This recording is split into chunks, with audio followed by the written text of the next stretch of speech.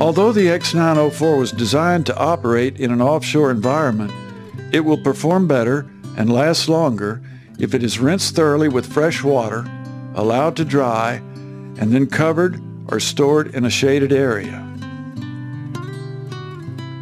On a regular basis, the pole should be rotated to prevent fusing. Insert the tightening boards in the handles of the coupling and rotate the pole 3 turns in a clockwise direction. Then rotate the pole back counterclockwise to tighten.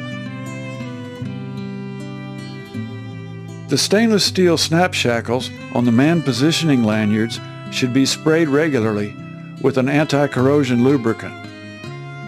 If the basket will be assembled on an as-needed basis only, then it should be disassembled immediately after use.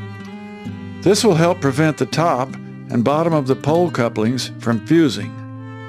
Periodically, swab the threaded end and the bottom end with a lubricant that will not adversely react with aluminum.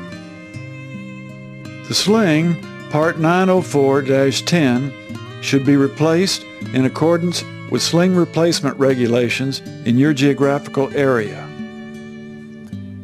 All load-bearing parts of the X-904 should be inspected regularly. If there is any excessive wear, the unit should be removed from service until it can be repaired or replaced.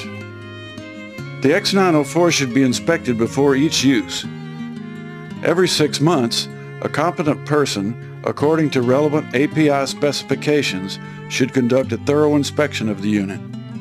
Every 2 years, the X-904 should be refurbished, with parts replaced as required. Areas which should be subjected to careful inspection are load-bearing lines, hardware, covers, and flotation. The aluminum center post should be evaluated for structural integrity.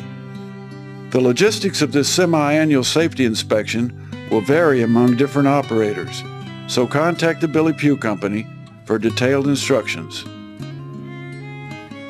With proper care, inspection, and use, it is estimated that the life of the unit is about 4 years. It can be rebuilt and recertified. Again, contact the Billy Pugh Company for details.